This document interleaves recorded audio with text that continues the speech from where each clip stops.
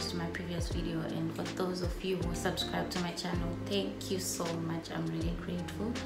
And for those of you who have not subscribed, please make sure you do subscribe to my channel, and do not forget to turn on the post notification bell so that you can be notified whenever I post a new video.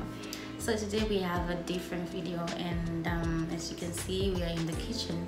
So we're going to be doing a cooking with me video. So yeah, okay guys, so I have everything laid out here. We have our carrots, our onions, and then the peppers. Then we have the sweet corn here, this is the salt, and then we have our wings and the chicken breast that we're going to be using, and we mix these items with the rice.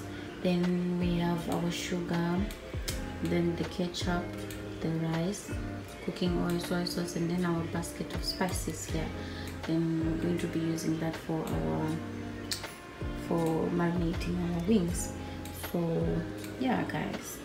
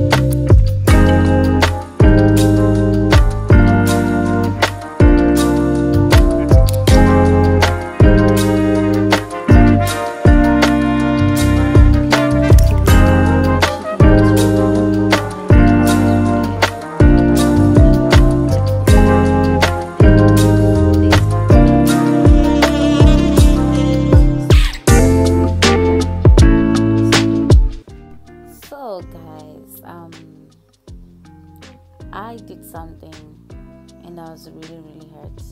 I actually thought that I pressed the record button, but only for me to realize when I was done that I had not pressed the record button and I had finished mixing the items. So that's why you only see the end product.